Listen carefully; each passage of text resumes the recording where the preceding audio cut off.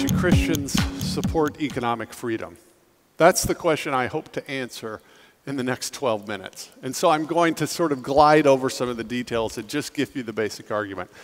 But I would argue the primary reason as Christians that we want to support economic freedom is because of what Jesus said in Matthew 25. There's a lot in Matthew 25, but the thing that we tend to remember is that parable toward the end of the sheep and the goats, in which Jesus says, and I won't quote the whole parable, but he says, when the Son of Man comes in his kingdom with all the holy angels, right, he gathers the people together like the sheep and the goats. And then the king, now he's referring to God the Father, will separate the sheep and the goats.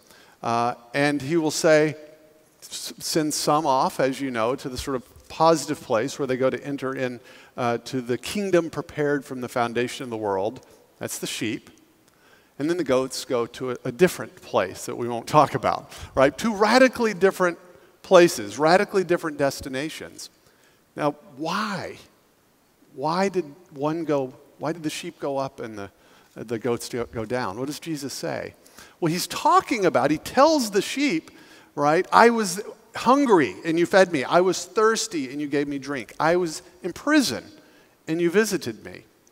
And the sheep said, well, yeah, we did do something like that, but where were you? We didn't see you doing that, right? We helped prisoners and we helped poor people and we helped those who were thirsty. We exercised hospitality. And what does he say? He says, whatever you have done to the least of these, you've done unto me. In other words, when we look into the face of the poor and the distraught and the outcast, the loser, it is as if we are looking into the face of Christ. It's hard to amplify the point more than that. Jesus doesn't just say, you should love your neighbor, you should help the least of these, your neighbors and my children, because they're made in God's image and they have intrinsic rights and dignity. That's true. But he actually upped the ante, didn't he? He said, when you treat them, the way you treat them, it is as if you are speaking and feeding and giving water to me. That's why we should support economic freedom. Now, you might not see, okay, what are the kind of logical connective tissues here? I'm not seeing the point. Well, the question is this. If we're concerned about our fellow human beings, the truth of the matter is that if you live in the United States, even if you're in the bottom quintile of the income bracket, so the bottom fifth, you are among the wealthiest people ever to have lived in the history of the human race. So the question is, how does that happen?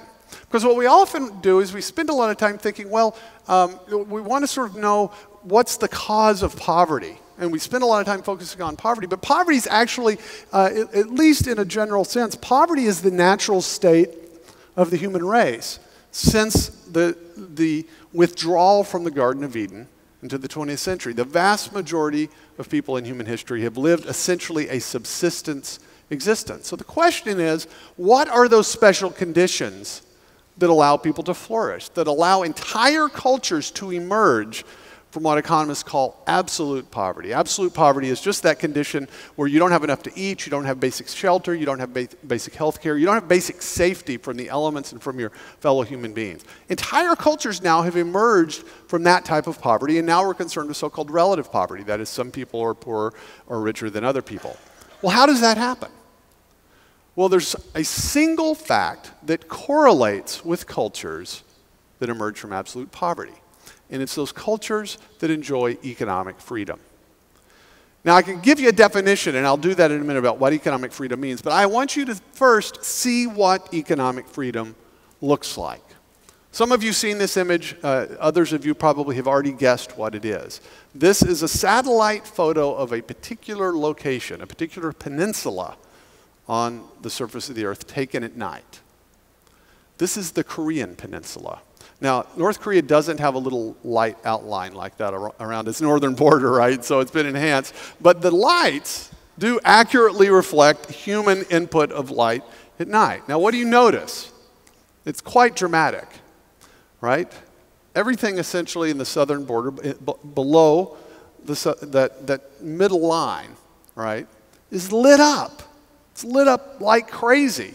Everything to the north of that line is dark, with the exception of the capital. There's some light still at night. Now, if you're an astronomer, you might think, man, I'd love to be in that northern part, right? Because there's no light pollution. But everybody else, this is a sign of poverty. The people there simply can't afford to have electric light at night. And so it's utterly dark. This is what economic freedom looks like. Now, why is this important? This is important because people often say, well, it's hard to say why some countries prosper and why some don't. I mean, maybe it's a racial thing. Maybe some ethnic groups are just more productive and so they're able to produce more wealth. Or maybe it's a cultural thing. Or maybe it's a religious thing. Right? Or maybe it's the weather or the climate or it's a geographical thing. Well, guess what? The Korean Peninsula is one of the most ethnically homogeneous places on the planet. It's the same culture, it's the same history, it's the same language, right? And yet in the last 50 years, all of that has happened. So what's the difference between the region to the south and the region to the north? There's basically one difference: the political economy. The economy in the south is generally a representative government and a generally free economy. North Korea, on the other hand, is the single sole remaining Stalinist country in the world. And if you look at the so-called Index of Economic Freedom, which has been developed by the Heritage Foundation for about the last 20 years, basically what they do is they take metrics of economic freedom and they rank all the countries for which we have data from 1 to, say, 180. And if countries economically free, they get up at the top, and if they're very economically unfree, they're down at the bottom. Inevitably, Hong Kong, which is still counted as a separate country, gets number 1. Inevitably, North Korea is dead last. That tells you pretty much all you need to know about economic freedom and its correlation with prosperity. So that's why it matters. So the question is, what is economic freedom exactly? I've told you what it looks like. Here's how it works. I actually learned this in the 6th grade when I played a game, was trapped inside during an ice storm, and our teacher had watched the news the night before, knew we weren't going outside, and so she said, okay, I'll go to the dollar store, and she bought a bunch of toys for us. So we got trapped inside during recess, and she handed out a toy to each one of us. So imagine it was 25 students, 5 rows of 5 to keep it simple. She gave us all toys: a silly putty egg for one kid, a paddle ball for one kid, silly putty, the Barbie trading cards, which I remember because that's what I initially got, these kinds of things, all right? So these were 25 different toys, but each worth about the same amount. They all, I presumably, cost about $1. So okay, look around. Compare your toy with the toys you see in everyone else's hand, and then write down on a scale of 1 to 10 how much you like your toy in comparison. 1 if you hate it, 10 if you love it. Totally up to you. So we all wrote down our number, looked around, said, okay, now call out your number. And so we all called out the number that we had scored our toy, one by one. She added up the total, and she wrote it on the board, right? So it was a set number. I don't remember what it was. She said, okay, now, for the first round of the game, you can freely trade your toy with anyone else that's in your row. So that meant that each of us had 4 potential trading partners on the first trade. So you can imagine there were actually quite a number of trades. But it wasn't really rambunctious because there weren't a whole lot of trades that could take place. But people started trading, right? Some of the toys changed hands, and it settled down. Said, okay, now score the toy that you have in your hand. So we all did it again. We called out our individual scores. She added it up, and she wrote it on the board. Guess what happened? The number went up. No new toys had been added to the system. So what's happening? Now, I wouldn't remember this game but for round 2. In round 2, she said, okay, now everyone can freely trade with anyone else in the classroom. That means 24 potential trading partners in the first trade. And if you know anything about networking theory, there are a huge number of possible secondary and tertiary trades. So this is, at this point, math pandemonium, right? And the kid who, has not said a word the whole year is figuring out the 4 trades he needs to get the toy he wants, right? And he's suddenly snapped to attention. So it's total chaos for about 5 minutes. A lot of toys changed hands multiple times. It finally settled down. And the teacher said, okay, now score the toy that you have in your hand. So we did it again one last time. We called out our scores. She added up the total, and she wrote it on the board. And you know what happened, right? The score went way, way up. Now, what's going on here? This is, I would maintain, one of the greatest mysteries in the universe. Remember, nothing new has been added to the system.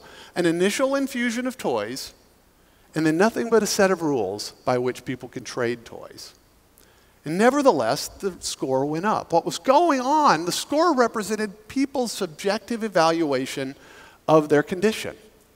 And what we were seeing was what game theorists call a win-win game, in which the rules were set up so that people in their exchanges were only making exchanges if they both saw themselves as benefiting as a result of the trade.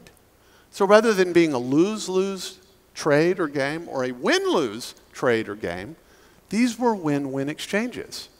And they wouldn't happen if they weren't win-win. So what's behind this story? Well, the first one is what you can call the rule of law. Notice the teacher said you can freely trade with anyone else in the room. In other words, you can't clock the little girl behind you on the head, steal her toy, right? That's off limits. So if a trade is going to take place, it's only going to take place because you both want to do it. Because the teacher is there, she's enforcing the rule of law, you've got maybe a little bit of the rule of law written on your heart that's still sort of testifying. And so there's basic rule of law in this setting. Same thing with economic freedom. Economic freedom does not exist in the jungle. If you want to know what that looks like, read The Lord of the Flies. That's not economic freedom. You've got to have the rule of law in which people are not killing and stealing and defrauding each other, generally. Right? It's the first condition in this game, and it's the first condition you need for economic freedom. The second is sort of like unto the first, limited government. To have the rule of law, you need a government that is strong enough to enforce the rule of law, to bear the sword against the evildoers, Paul said, but not so powerful that it becomes the violator of the rule of law. And this is really hard to get right. Notice the teacher maintained a certain set of rules, but she didn't dictate the trades that were made. Right? She was a sort of benign neglect is the role that she played.